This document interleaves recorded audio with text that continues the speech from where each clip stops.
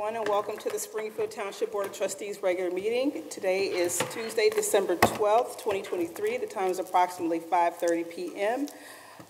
Ms. Kathleen Kennedy, may we please have a roll call? Yes, Mr. Honderlaw? Present. Mr. Burning? Present. Ms. Dukes-Davis? Present. All trustees are present. Thank you.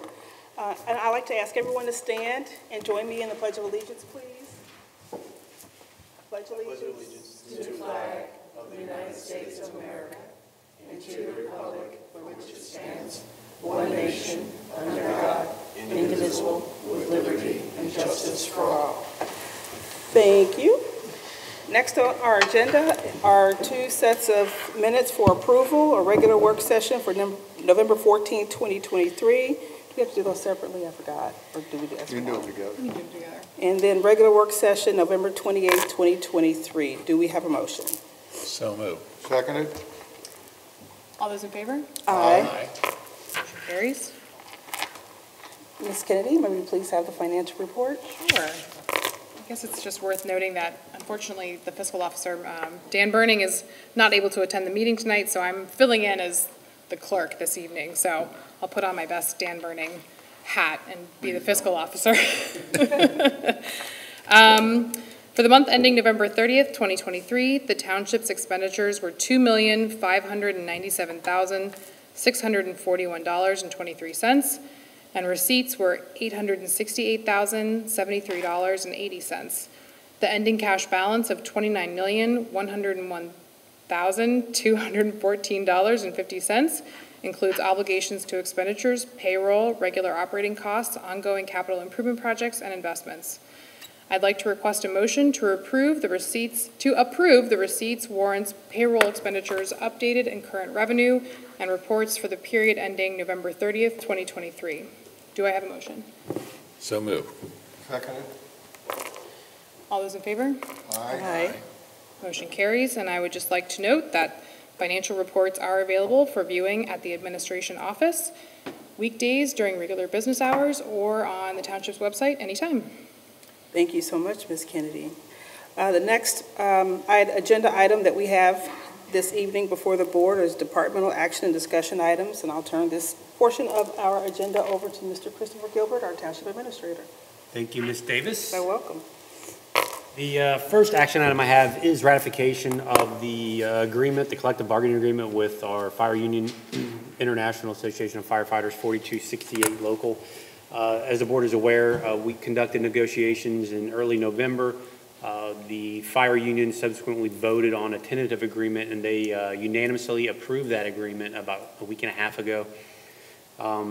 And before you this evening is the actual completed agreement that encompasses the tentative changes to the collective bargaining agreement that we agreed to during negotiations, which were related mostly to wages, obviously. There are some other housekeeping things in there as well. But unless there are any questions of that, I would entertain a motion to approve and ratify the agreement with the International Association of Firefighters Local 4268. I don't have any questions. I would make a motion to approve. Seconded. Mr. Honderlaw? Aye. Mr. Burning? Aye. Ms. Dukes-Davis? Aye. Motion carries. And then the next action item I have is regarding the township's employee benefit plan, our health insurance. We selected the same stop-loss provider that we had previously, which is NUS, and the coverages stay the same. Nothing has changed other than a slight increase in the fixed costs, which is about 5.43%. However, as the board is aware, our fixed costs are approximately, will be this year $318,290. Last year was $301,892. Because we're self-funded, the only costs that we know of that are a certainty are our fixed costs. The claims, which we are being self-funded, obviously we pay all the claims up to $100,000, and any claim that exceeds $100,000, the stop-loss carrier covers that amount. So while the blended Average increase is just under 5 at 4.66%. It's kind of a misnomer because that's just a budget number that we appropriate for. We don't really know what our claims are going to be. So we just budget for the maximum claim liability. But our fixed, we know that the increase is 5.43% in our fixed costs, which amounts to just under $17,000. So with that being said, unless there are any questions regarding that, I would entertain I just have a motion. one. Did we hit the maximum this year? No. Okay. No, we I thought not. I just. We almost never hit the maximum in aggregate. We may occasionally hit it department specific, because the way we have to budget for health insurance is that we have 3 separate funds that we pay claims out of: police, fire, and then everyone else, because law dictates that you can't commingle the special revenue funds. So we always want to make sure that aren't using those funds to pay for another department. So, but we never hit it on an aggregate basis. We do occasionally hit it fund specific. Well, and I think given the overall increases that we've seen in similar organizations, this is a pretty good rate. The average increases are approaching 15% Yeah. in the market. You know, notably, we just had a conversation with a pool where you have hundreds and hundreds of local governments that pull together, self-funded local governments that pull together, and you're apparently supposed to, shield yourself from the volatility in the market with a pool. Their average rate increase was 8 or 9% for the pool participants. So it just shows you that we're doing very well on our own. And in fact, if you look at over the past 8 to 10 years since we've been self-funded, we've probably saved well in excess of $3 to $3.5 million being self-funded from what it would have been in a fully insured market. Okay. Do you need a motion? I do. So moved. Seconded? Mr. Honderlo? Aye. Mr. Burning? Aye. Ms. Dukes Davis? Aye. The motion carries. Thank you. And then discussion items, looking at the personnel update. We had the resignation of Tristan Coomer, a full-time medic firefighter, and I'm happy, I wish him all the best. He left us not because he didn't like our department, but because he is going to be the assistant fire chief. Where is that at again? Stone Lake Township. Is that it, Captain Miller? Stone Lake Township. He will be their new assistant fire chief. I say all the time that, Miami University is the cradle of coaches. We are the cradle of chiefs. We have many police officers that went off and become police chiefs in other organizations, and now the fire is starting to do so. So we cultivate leaders here, and while we hate to lose them, we're glad that they're going off and will utilize the skills they gained here to lead another department. We did have the resignation of Alex Weber, part-time EMT firefighter. In the police department, there was no activity. And then in the public works department, we had the seasonal employment end for Zara Gardner. Is that correct? Vincent Washam. And in the Art Center, we had the resignation of Ann Sloan as a guest services monitor. And then we had the new hire of Emily Cotton and Brenda Keith as guest service monitors in the Arts Center, which will hopefully be open here beginning of January. I just was back there about 2 hours ago, and I'm still concerned, but we will push through. Kim is actually back there this evening getting things put back together, so she isn't here to give her community update for events and activities. So with that being said, I will turn it back to you, Ms. Davis, unless there are any questions of the departmental activity report. No questions. No questions. All right. Thank you. Thank you so much, Mr. Gilbert. So next on our agenda are resolutions. First is resolution number 101-2023, a resolution authorizing the creation of the Property Assessed Clean Energy PACE Fund. Do we have a motion? So moved. Seconded. Mr. Honderlo? Aye. Mr. Burning? Aye. Ms. Dukes Davis? Aye. Resolution carries. Next is resolution number 102-2023, declaring motor vehicles located on public or private property in Springfield Township, Hamilton County, Ohio, to be junk motor vehicles pursuant to RC 505.173 and ordering the removal of such vehicles pursuant to Resolution Number 80-2012 and RC 505.871. Do we have a motion? So moved. Seconded. Mr. Honeyland? Aye. Mr. Burning? Aye. Ms. Dukes Davis? Aye. Resolution carries.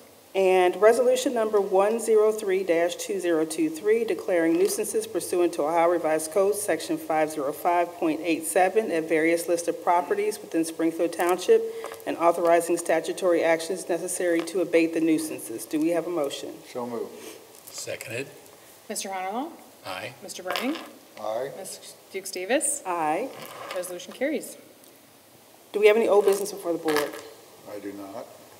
I do not. Do we have any new business before the board? I do not. The only thing I would say under new business is the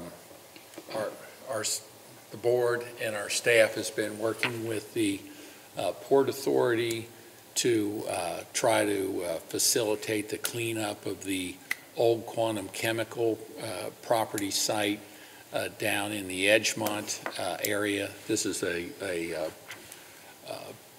prior industrial site that's part in the township, part in the city of Cincinnati. They've been under a court order. There was a contempt hearing coming up on them for failure to clean it up as required by the court. Kind of at the last minute, the current owners have said they've entered into a purchase sale agreement with a new entity, and we are going to keep monitoring that situation, talking to the port, trying to come up with solutions to get that property cleaned up for the citizens of Edgemont. So that's the only thing under new. Thank you. Thank you. Now we've come to the portion of our agenda, citizen participation. If there's anyone here in attendance tonight that would like to address the board, please step to the podium, state your name and address.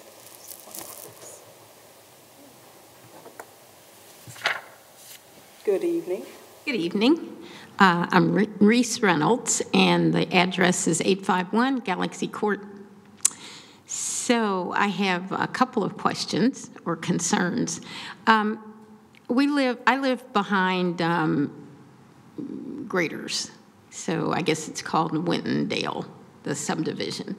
And one of my concerns, along with some of my neighbors, is that even though most of the street is no outlet, most of the streets are no outlet, people still feel the need to go 45, 50 miles an hour. And so we're walking our dogs and, you know, there are no lights at all there. And I have asked, years ago, I asked about, could we get speed bumps? And so I was told, no, we couldn't do speed bumps because somebody might hit a speed bump and tear up their car. So the neighbors are like, and? So if they hit a speed bump and tear up their car, that's their problem. But after having a little discussion with Ms. Dukes Davis, she had mentioned that this is something that you have been kind of discussing. So I was wondering, is there any kind of update on what can be done to help? The other part of living where we live is that we can't get in and out of the subdivision effectively. There have been multiple accidents, although the city or the county engineer says, well, they don't have, I guess, enough accidents for it to make a difference. But one of my neighbors, her husband was badly injured from an accident because people come up Galbraith Road and they just come flying up Galbraith, and if you're trying to turn on the Congresswood like he was, he ended up getting rear-ended and then spun around and into a pole. So I know for the county engineer, since he doesn't live in our subdivision, it's not a big deal, but it's a big deal to us to either be able to get out of the subdivision coming off of Congresswood and onto Galbraith, or getting onto Winton. That's another dangerous spot. They took away the crosswalk there, and having that sign that says, don't block the intersection, now you're 3 lanes, and if you try to pull out, that third lane, somebody's coming up that third lane and could hit you. So it's just, we just feel like it's really difficult, and there's nobody that's really concerned about what's happening with the residents in our neighborhood. So that's... Well, first I want to say thank you so much for coming, Reese. And you and I had a conversation this past weekend. We saw you at an event. And I actually live in your neighborhood. You know that. I live on North Hill Lane. And I concur with those, the statements that you made about it being difficult entering in and out of our subdivision. There is a do not block the intersection sign right there at the end of North Hill Lane and Winton Road, but people just disregard that altogether. You know, I turn that way every day coming southbound on Winton Road and onto my street, and I can't tell you between 3:30 and 6 o'clock, I can't make that turn without someone blocking that intersection. So we are working to address the speeding issue, but in terms of that Winton Road and Galbraith Road corridor, again, that's the county. It's where they determine where to put traffic signals at isn't necessarily based on accidents. It's based on what they call traffic warrants, which is the volume of traffic. So they have criteria, and it's actually it's a state, maybe a federal standard that they look at and determine how many vehicles have to come out of a side street onto a main thoroughfare before they decide that it warrants stopping the thoroughfare to allow vehicles to enter onto it from the side streets. The same issue we have here on this property, this facility, we don't have a traffic signal when you get out of this facility on the Winton Road because they said there's not enough traffic coming out of this site to warrant a traffic signal to stop traffic on Winton Road. That's the same issue we have in your subdivision, and it's really, the county engineer isn't really looking at accidents as much as they are just the volume of traffic. So we can address that. We can ask them once again to take a look at it again. But as you obviously already know, because you indicated, it's really going to be up to the county engineer to determine whether or not they're going to put a traffic signal up. Well, I don't understand. I understand what you're saying, but the reason there's a traffic light right at Denier, I guess it must be Denier, is because of the church. But, I mean, you don't have more people going to that. You really don't go into that church than you have living in our neighborhood. It's because it's a school as well. Well, the school is gone now. So, Crystal, the only, well, Central Baptist, St. Vivian School. St. Vivian's, it's at actually Finney Trail, not at Denier. Right. Denier would probably wish they could have one also because they probably have exactly the same, you know, it's the same amount of cars coming by. The only difference is obviously they could go through the St. Vivian's parking lot and get to a light. Right. Yeah, we just don't, it's just dangerous. No, and my statement isn't to dispute the dangerousness of it. It was more just to explain why it is the way it is. Not even that I agree with it. It's just the explanation of the way it is. As far as the speeding goes, as Ms. Davis indicated, you know, years ago when you were told about the speed bump, that is in fact true. We still have concerns about people hitting speed bumps going the legally posted speed limit. Because as a township, we can't reduce speed below 25 miles an hour on a street. We don't have that ability legally. So we don't want to put an impediment in the road that allows someone to hit it. And if they're going 25 and hit that would destroy their car, which is why we're not looking at speed bumps. We're actually looking at something called a speed table, which is a much wider, think of it as a very wide speed bump. And they're rated to allow people to go over them at 25 miles an hour, but not much more than that. So, are those the ones that they have all down Reading Road, and there's one over in Clifton, yeah, I think? They're kind of called speed cushions sometimes, too. Yeah. So this is a new development, too. Yeah. Yeah, so we're looking at those, and we plan to put some money in the budget for '24 to install those throughout the township. Now, we're going to have to develop criteria as to where they go, because obviously we can't afford to put them on every street. We have 400 streets in Springfield Township, and these speed cushions to install cost about $5,500 a piece.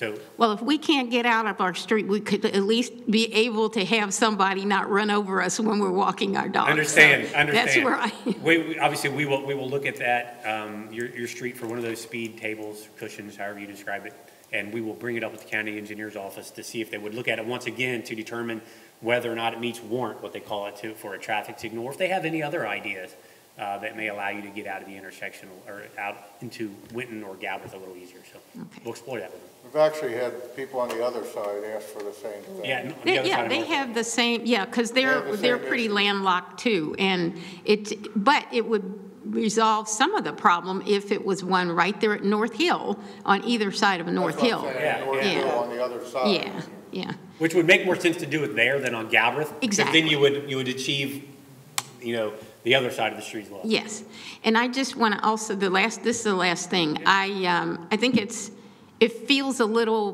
better when there are new businesses that have started to come in to the neighborhood. So we really appreciate that with the City Barbecue and Chick-fil-A and, just a lot of new activity. It feels good to have energy in the township, so, and the hardware store. So thank you very much for those efforts. Yes.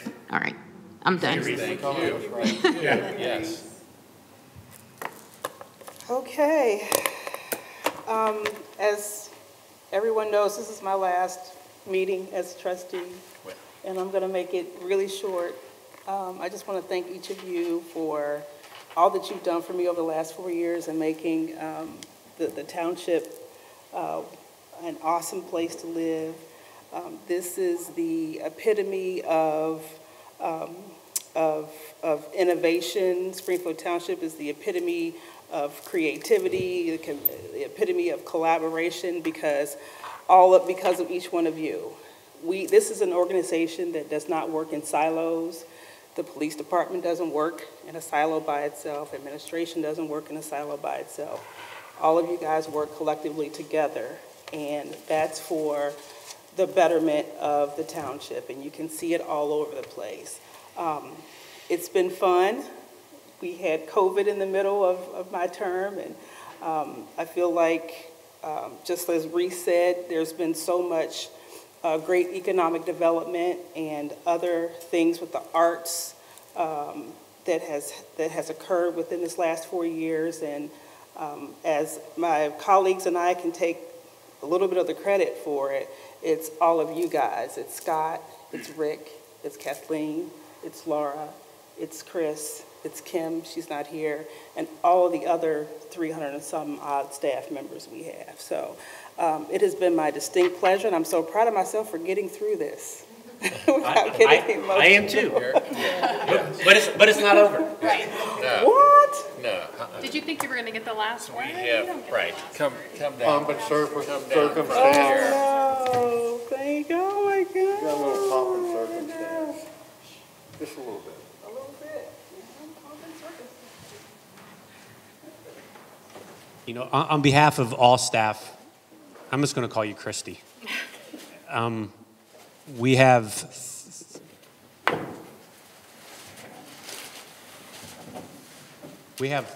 thoroughly enjoyed working with, and more importantly, for you.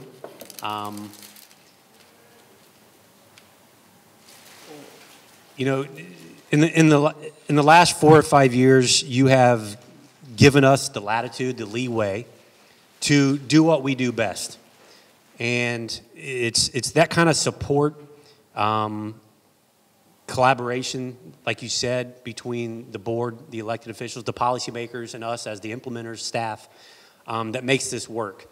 Ms. Reynolds talked about a lot of the things that happen in the community, and that doesn't happen without a team approach that, philosophically you instill in us in this organization. In the last 4 years, we, paved tens of millions of dollars of roads. We had close to $70 to $80 million in private investment into the township. And because of the groundwork that was laid with this team over the last 4 years, you will see hundreds of more millions of dollars of development happening in the next few years.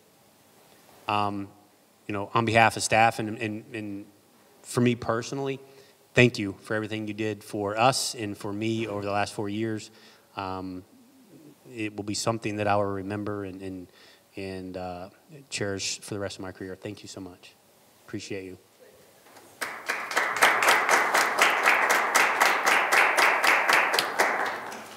Christine, I just want to say thank you. It has been a pleasure and an honor serving on the board with you.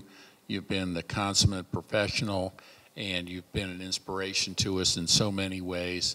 And your opinions, they've made a difference, your decisions. And I know there's going to be many other ways you're going to be able to contribute in the future, and moving on to other parts of your career. But thank you on behalf of not just myself, but on behalf of everybody in Springfield Township. You have done an exemplary job.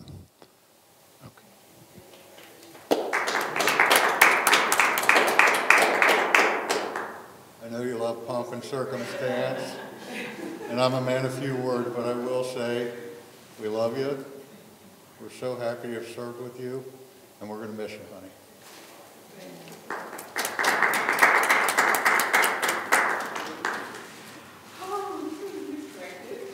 Can I have one more picture before we disperse? Oh, please.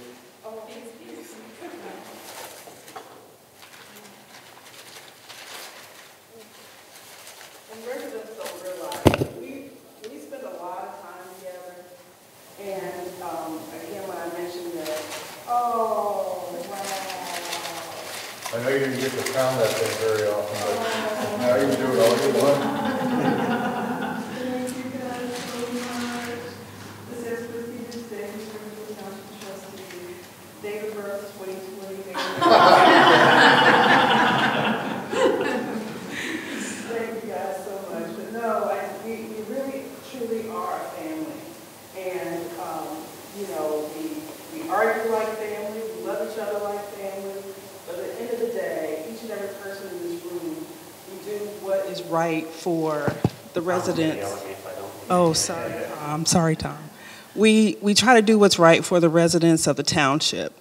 And we leave politics outside. We leave our personal feelings about situations outside.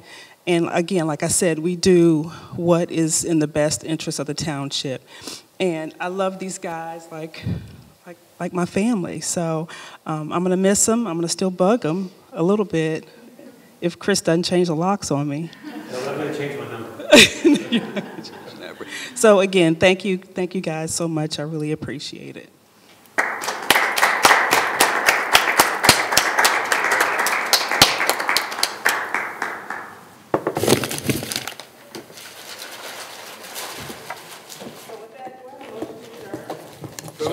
Seconded. We're actually going to go into executive session. So I do need a motion to go into executive. Per ORC 1. For purposes of compensation and employment of a public employee. So moved. Seconded? Do I call roll? Roll call. Mr. Hutterloh? Mr. Burning? Aye. Ms. Dukes Davis? Aye. Motion carries. We are in executive session.